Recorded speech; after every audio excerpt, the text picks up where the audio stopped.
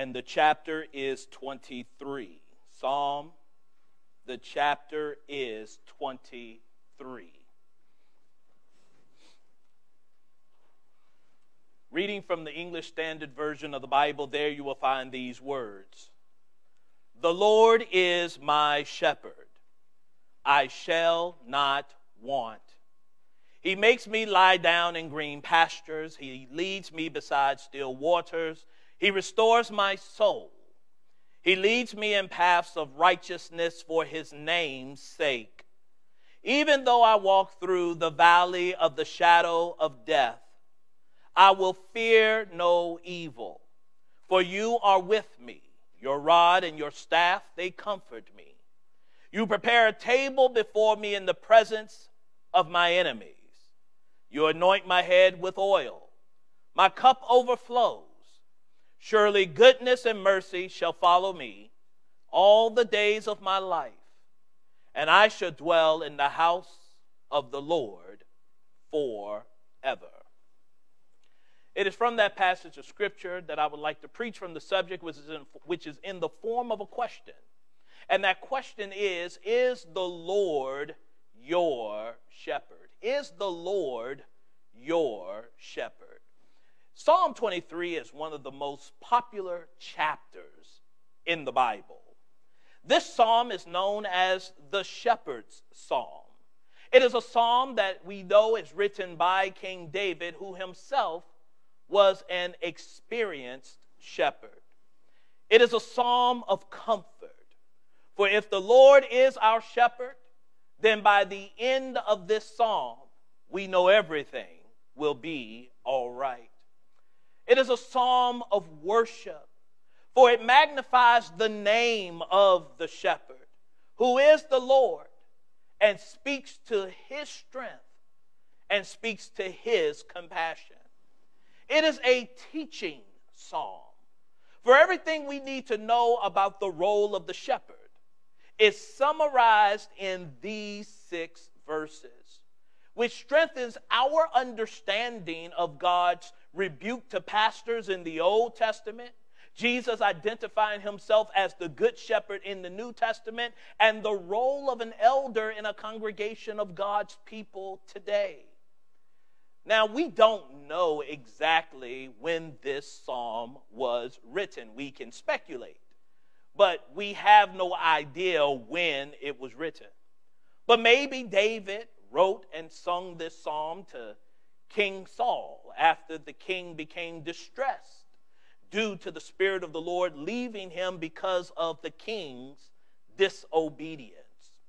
Maybe David whispered these words prior to his battle with Goliath after he used his experience as a shepherd to qualify himself to fight this particular giant. Or maybe David penned this psalm when he was running from King Saul, because Saul wanted him dead, and the words of this psalm refrained him from killing the king when the opportunity presented itself, for he knew that God would one day vindicate him in due time. Or could it be that David scribed these words in haste as he led a mass exodus from his kingdom when his own son Absalom rose to power? Well, whenever this psalm was written, we know that it is still relevant today.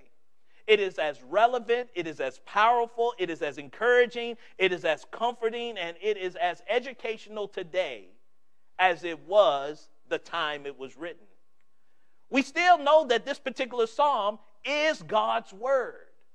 God allowed this king to be inspired to pen these words, and these words have been written to us and for us to understand who it is that we are serving. And also we need to understand that this psalm, even though it's in the Old Testament, even though it was written by a king named David, it is worthy of our attention on today.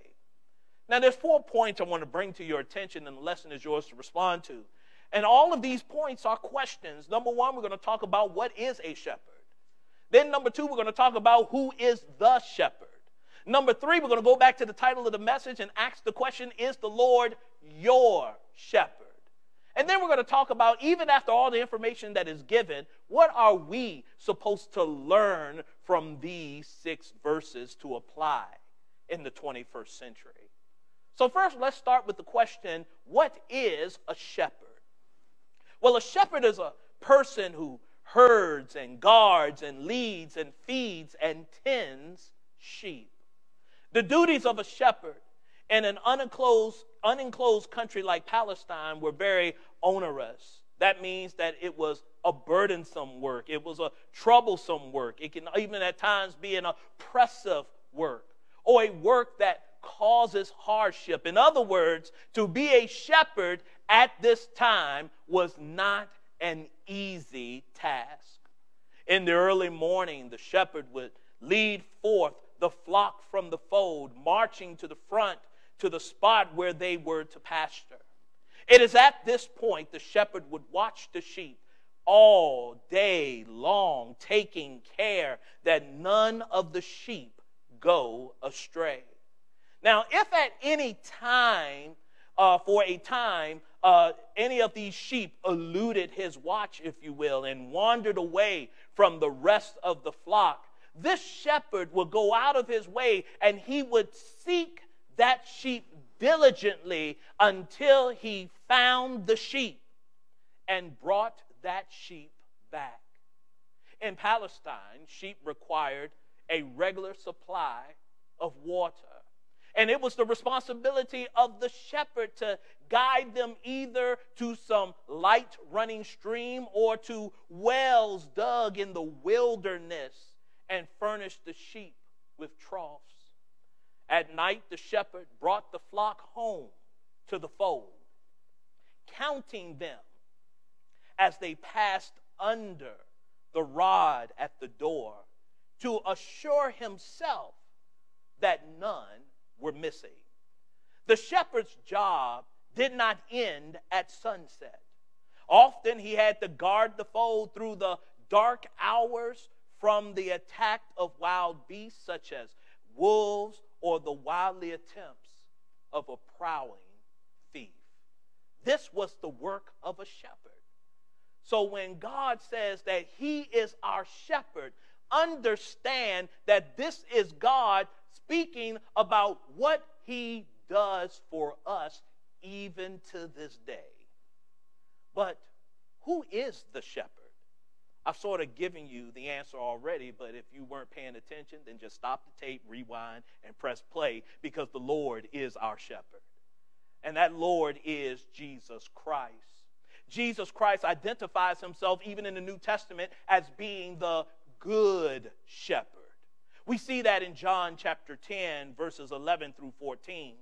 The Christian takes comfort in the assurance that the Son of God is the shepherd. Now, at the time this text was written, there was no such thing as a Christian. So the Israelite, the child of God under the covenant, would have read this same text and identified God the Father as the shepherd. Now, I want us to understand on this morning that to say that Jesus is the shepherd, or to say that God the Father, Jehovah, is the shepherd, is not a contradiction of ideas, because the same psalmist who says that the Lord is my shepherd identifies both Jehovah and Jesus as Lord. Listen to your Bible. In Psalm 110, and the verse is 1, we see a messianic psalm, where the Bible reads in Psalm 110 and the verse is 1, the Lord says to my Lord, sit at my right hand until I make your enemies your footstool. Both Jehovah and Jesus serve as Lord. As a matter of fact, when we understand the order of things, it is Jehovah, God the Father. He is the one who has the authority to give authority, and it is he who made Jesus, our Lord and Savior, both Lord and Christ, over and in our lives, as it was explained in the first sermon preached on the first Pentecost after the resurrection of Jesus in Acts chapter 2, verse 36. And so if we truly understand who our shepherd is, and our shepherd being Jesus Christ, then we know what his responsibilities are, what his job is, what he has commissioned himself to do on our behalf. He will herd us. He will guard us. He will lead us. He will feed us. He will tend to us. As children of God, the Bible makes clear that we are the sheep of his pasture. Listen to your Bible in Psalm 100 and the verses 3. Psalm 100 and the verses 3. The Bible reads, "Know that the Lord, he is God. It is he who made us and not we ourselves. We are his. We are his people and the sheep of his pasture." So as sheep, the Lord willingly laid down his life for us because he is the shepherd. He cares for us. And so the question has to be asked now, is the Lord your shepherd? We know that the Lord is the shepherd, but can we make it personal and say, yep, he is my shepherd? Is he your shepherd? Is he our shepherd? Now, in order for the Lord to be our shepherd, we have to be one of his sheep. And what is a sheep? Well, when we look at the physical makeup of a sheep and the mentality and the physiology of a sheep, then we understand that sheep are dumb animals. In other words, they're canned short of a six-pack. When we're talking about sheep, we're talking about at times a sheep may get in an elevator and his elevator skips a floor, or that his driveway doesn't go all the way to the street.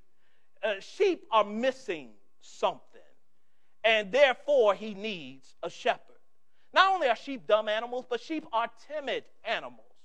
Sheep are weak animals. Sheep are submissive animals. Sheep are easily swayed and led. And God says not only are we the sheep of his pasture, but he wants us to be the sheep of his pasture. God wants to be our shepherd. And as sheep, we recognize our need for not a bad shepherd, not a hireling, but we have a need for the good shepherd. Because if we are dumb animals, then we recognize the fact that we have no direction. Therefore, we have to look to God for that direction. Jeremiah chapter 10, verse 23.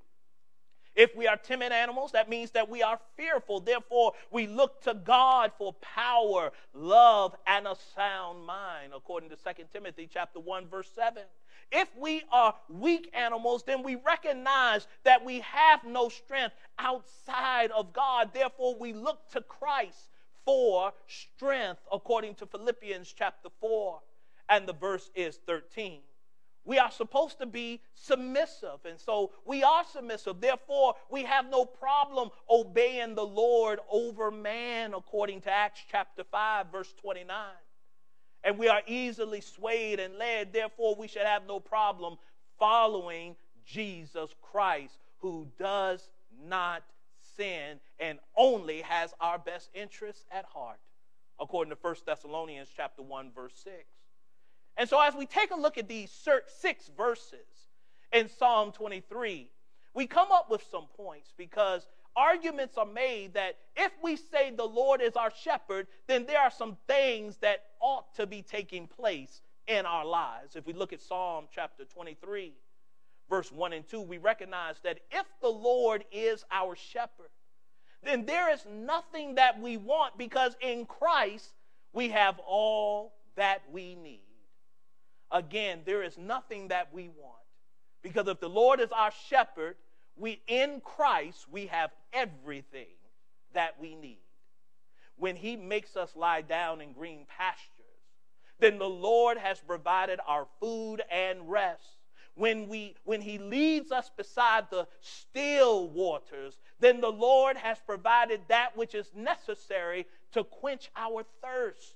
Still waters are waters that are available for drinking. So to restore something, because he restores our soul, to restore something means to bring it back into existence or use, to reestablish. So the Lord is actually in the business of reestablishing our souls. We need to recognize that an established soul is a saved soul. An established soul is a purified soul. Food, water, rest, and restoration are necessities only the Lord can provide for each and every one of us. That brings us to verse 3. In Psalm 23 and the verses 3, if the Lord is our shepherd, then we should never doubt his direction. If the Lord is our shepherd, we should never doubt his direction. Another thing we need to recognize about sheep is that sheep have poor vision, for they can only look down. So how does the shepherd lead them? Well, the sheep follows the voice and the steps of the shepherd. If we are truly sheep of the great shepherd of our souls, then we must be totally dependent upon God's word and Christ's example. We see that in John chapter 10, verse 4 and 5, as well as 1 Peter chapter 2 and the verses 21. The Lord will lead us into the paths of righteousness for his name's sake. That means his reputation is on the line. And by way of his leadership and reputation, we learn to do the right thing, the right way, for the right reasons. We may not understand the landscape. We may not appreciate the scenery. We may not like the road that we are traveling, but regardless of what we think, regardless of what we believe, and regardless of what we feel, the way of the Lord will never lead us astray. Which brings us to Psalm 23 in the verses 4. In Psalm 23 in the verses 4, that verse makes clear to us that if the Lord is our shepherd, then he will never leave us when we need him the most. He will never leave us when we need him the most. There are times in which we will be in the valley of the shadow of death. A shadow, by definition, is an indication of the substance to come. Our goal is to not stay in the valley, but rather to walk through the valley. Since the Lord is our shepherd, then we should never fear evil while in the valley. Now, my question is why? It is because fear shows a lack of faith in the shepherd, and it nullifies the love we ought to have for the shepherd. And we see Jesus making a similar comment in Matthew chapter 8, verse 26, and we hear the words of the Apostle John saying that perfect love casts out fear in 1 John chapter 4 and the verses 18.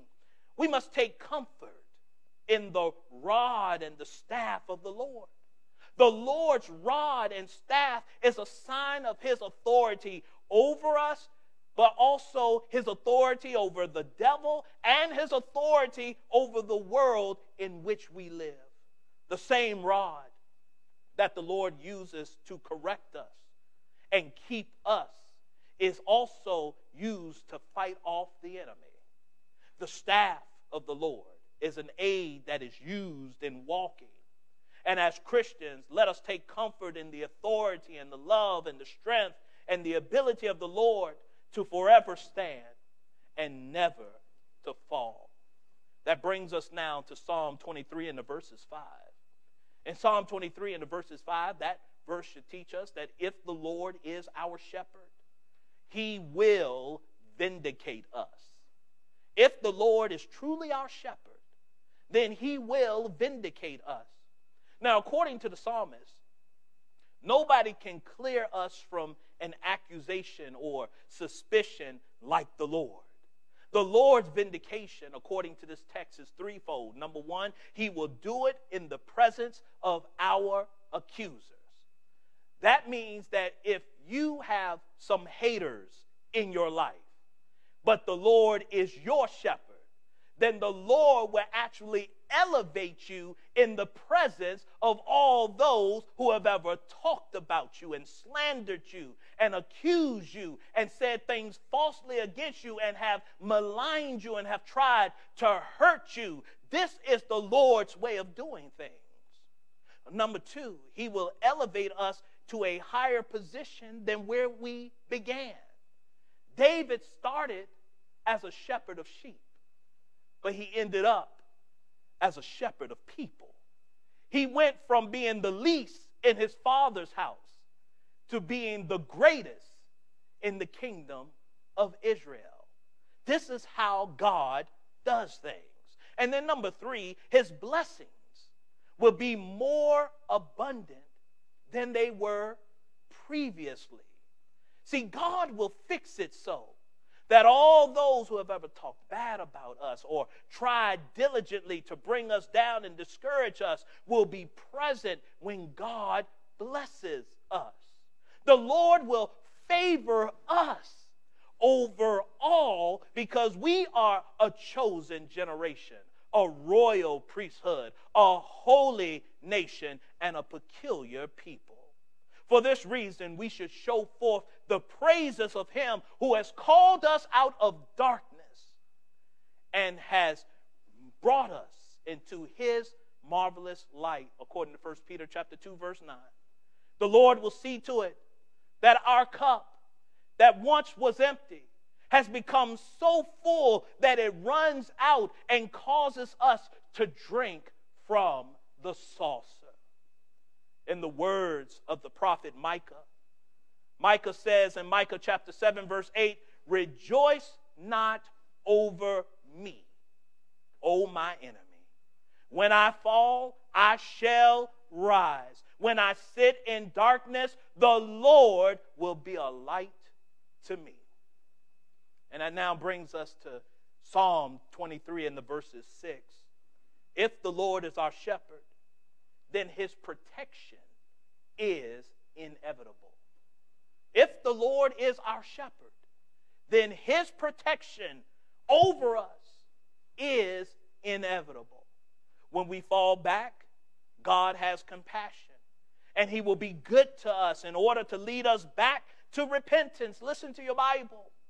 In Romans chapter 2 and the verses 4, Romans chapter 2 and the verses 4, the Bible reads, "Or do you presume on the riches of his kindness and forbearance and patience, not knowing that God's kindness is meant to lead you to repentance?" The Lord is good to us by protecting us from all directions. Christ in front, rod on one side of us, staff on the other side of us, goodness and mercy in the back.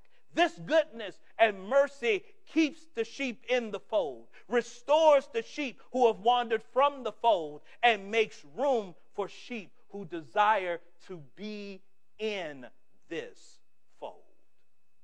And so, now since we know what a shepherd is, who the shepherd is, and now we can answer the question for ourselves, is the Lord our shepherd, understanding the benefits of his love over us? What are we to learn from Psalm 23? There's 3 brief points, and then the lesson is yours to respond to. Number 1, we must choose today who will solely shepherd our souls. We can't walk in this world without somebody leading us and guiding us. The question is, who do we choose to do that? Will it be the Lord? Will it be man? Will it be money? Or will it be self? But we will be led. I recommend that we choose Jesus because he is the good shepherd. Number 2, our security is not in the safety of the situation, but in the subsistence of the shepherd.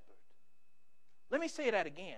Our security is not in the safety of the situation, but in the subsistence of the shepherd.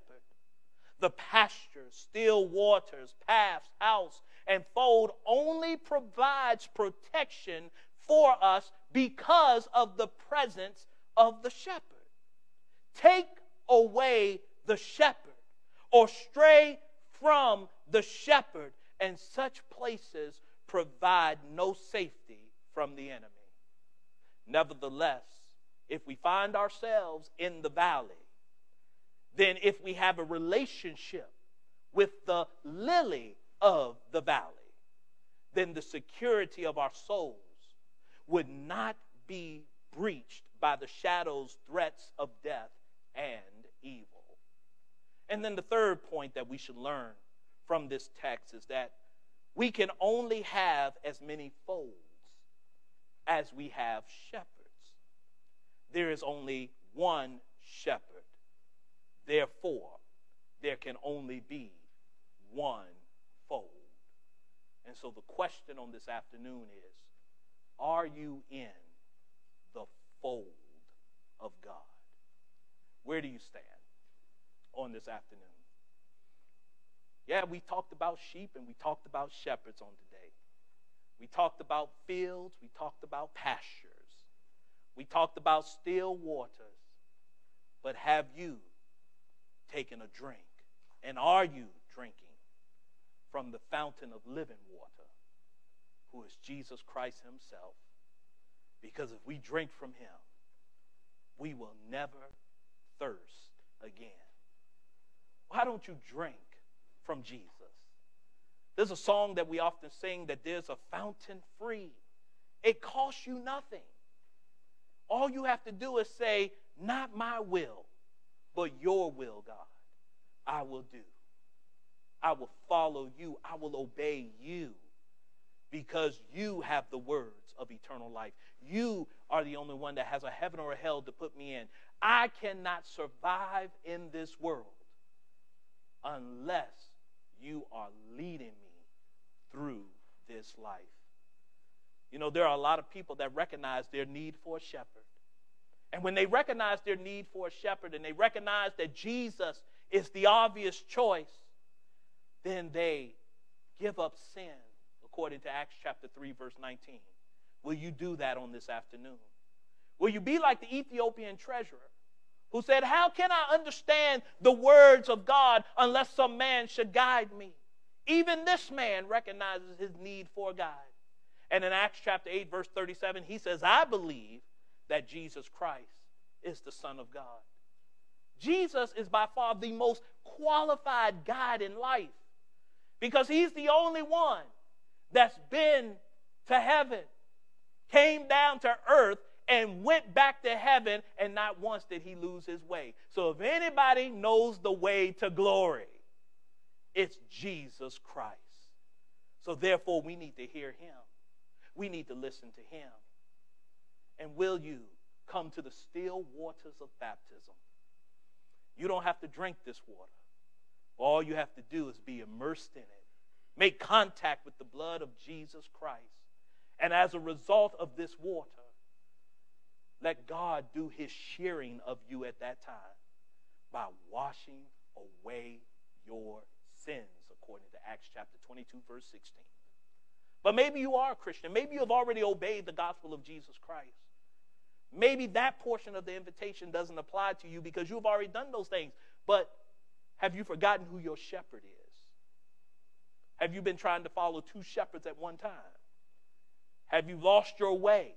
Have you wandered from the fold? Are you in a desert land? Not physically, because physically we are in a desert land. But are you metaphorically, figuratively, spiritually in a desert land where there are no green pastures, where there are no still waters?